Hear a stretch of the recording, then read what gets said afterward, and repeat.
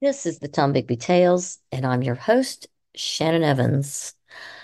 I write about a small town along the Tombigbee River in northeast Mississippi called Columbus. And sometimes I write about the surrounding areas and most of the rest of the state, if it so strikes me.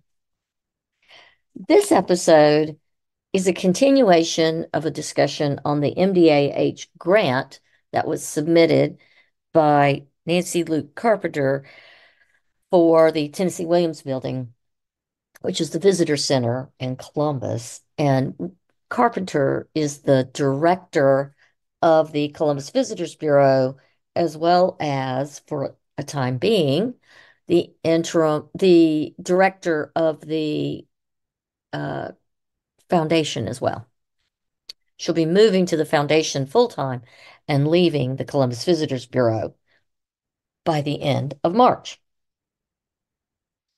The recent grant application by the Columbus Cultural Heritage Foundation has been procured by the Tombigbee Tales, and its contents are disturbing for what it contains and for what it omits.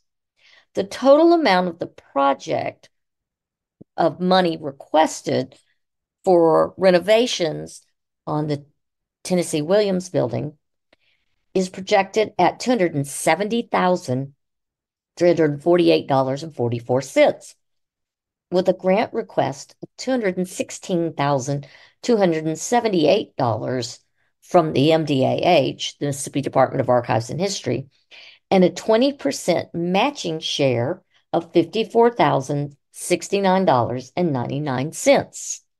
The MDAH grant directions on page 5 clearly states the project coordinator for the project cannot be reimbursed via the grant for their time and efforts. However, the project professional, in this case, the architect, can be. The grant submitted contains a line, supervision reimbursed at $23,742. Yet there is also a line for an 8% design fee totaling $19,139.71 that would clearly be for the architect. So either the architect is double dipping and getting the supervision reimbursement as well as the design fee, or Brenda Willis, the foundation board president and designated project coordinator, is earning dollars not allowed under the grant guidelines. This leads to the next portion of the application, the matching grant. Per the application, the city of Columbus will be providing a $54,069.69 matching share.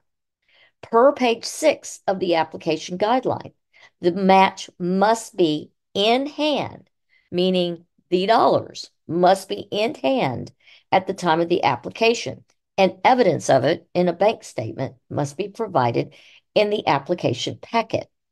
The City of Columbus document included in the packet includes a letter from Mayor Keith Gaskin that states he's committed to working with the city council to identify the monies in matching share, that 54,000 plus, not that he had it in hand or that it was even a done deal with the city council.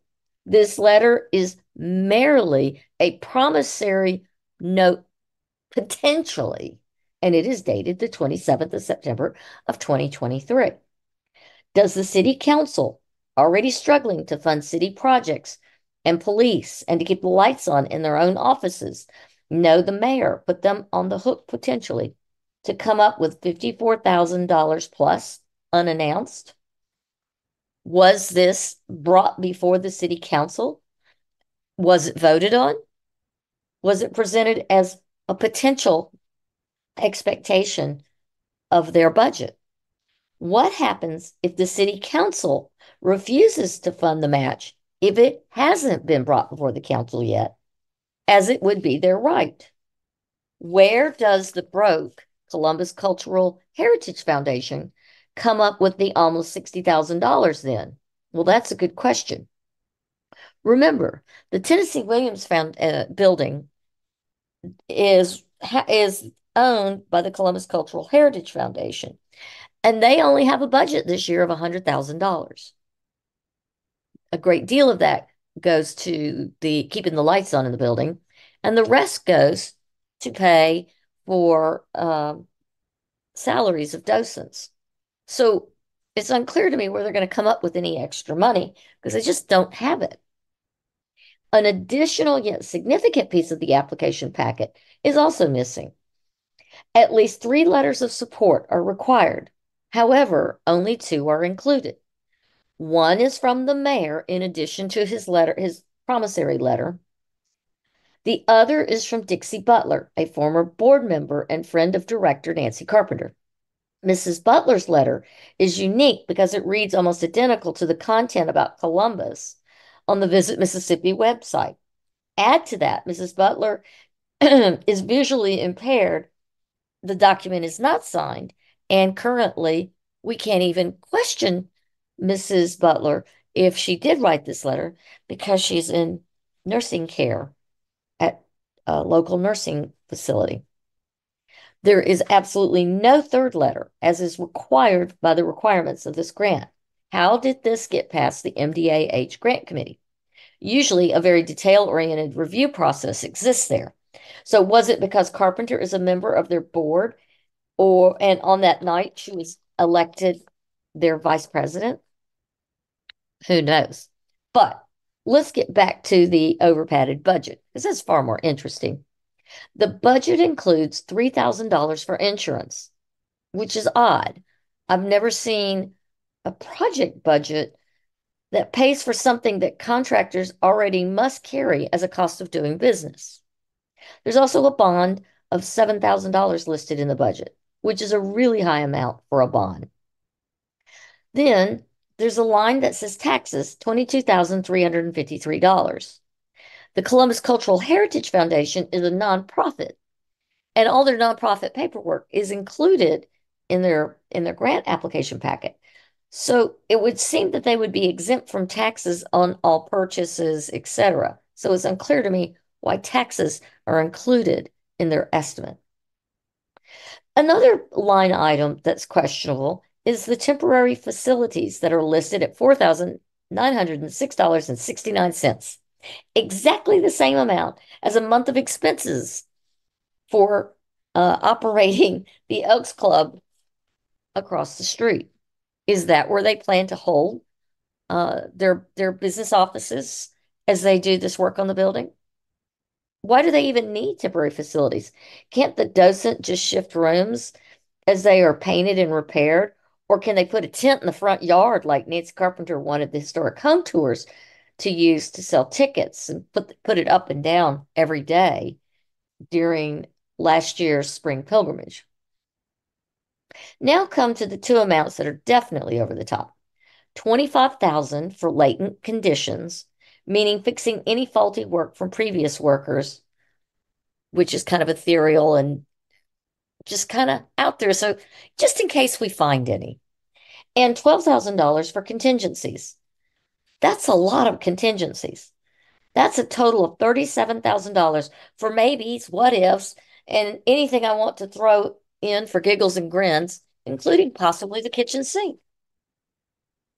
$5,036 is set aside for floor protection. That's a heck of a lot of tarps, plastic, and blue painter's tape, if you ask me. $9,352 is designated for demolition. That seems awfully high for front porch removal. Although that could include dump fees, but even then, that seems exorbitant. The new front porch is projected to cost $13,000. Reasonable. And the carpentry labor for the whole project is listed as $36,000, which seems exorbitant. For Mississippi, it seems exorbitant for Mississippi. Plaster is projected also high at $7,000. Considering that all the plaster work that has to be done is only patching that's needed, not entire rooms. And probably it was either previously patched by the contractor who came in when after the roof leaked, or they should have come in. but I digress. An interior painting of essentially four main rooms is going to cost $17,500. Ooh, that seems high. And $25,000 for the entire exterior, also high. But back to funding the project. The foundation has no money, only the building for collateral, and they don't even own it. Why are they continuing to pour so much money into real estate at the foundation and at the CVB?